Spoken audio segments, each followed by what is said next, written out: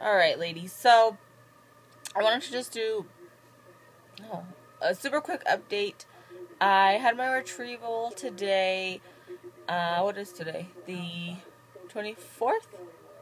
No, 25th, I think. I don't know. But anyways, I got 17 eggs. I don't know how many are mature or how many fertilized or anything like that. We're still waiting on that. And I don't know if they'll tell me, if they're going to call and tell me tomorrow, or if I just find out when we go to do the transfer. They don't seem to think there'll be a problem with the 5-day transfer, which is what I did last time.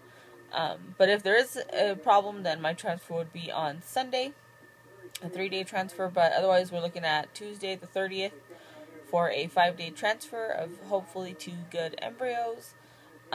Everything went really well. They didn't get as many eggs, but I think it's because they stimmed me so low, which I'm okay with because, like I said, we weren't going to save them. We can't afford to freeze them, so it's better for me the less I have. So I'm hoping out of those 17, there'll only be a few that are mature, and then, as long as we have just 2 good ones is all I really want. Just 2 good quality blasts.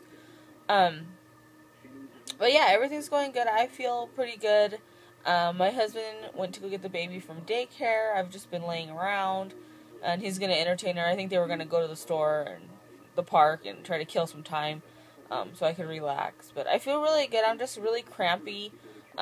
More so when I get up to go to the bathroom, it hurts. It's more painful, but I'm just trying to lay here and watch TV and be a vegetable, which is really hard when you're used to always cleaning the house and taking care of a toddler. It's really hard to just relax. But, yeah, so I'm doing good. I haven't decided if I'm going to stay home from work tomorrow or not. I have the day off, but I told my boss I might come in just depending on how I feel. So yeah, so we'll see. But I'm doing good, and once I get a fertilization report, I will update you ladies again. Bye!